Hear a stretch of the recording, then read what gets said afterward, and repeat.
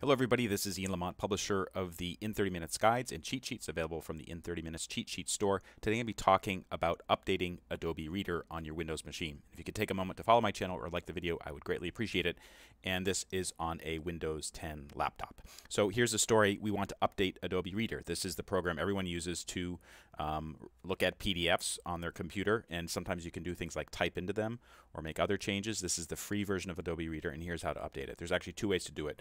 First way, just go to Google or Bing or whatever and search for Adobe Reader, and make sure that what you see at the top of the page is the adobe.com website, and you'll see a link that says download the free PDF viewer or latest version. So you can click on that, and then it'll give you instructions about how to download the Acrobat Reader.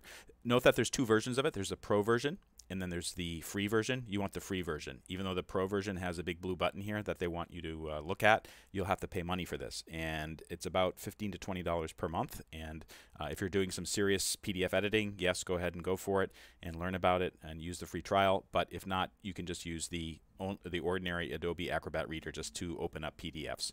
The other way to do it is if you already have Adobe Acrobat installed on your computer, and this I do, but I haven't opened it up in a long time, so I want to see if it's the most recent version.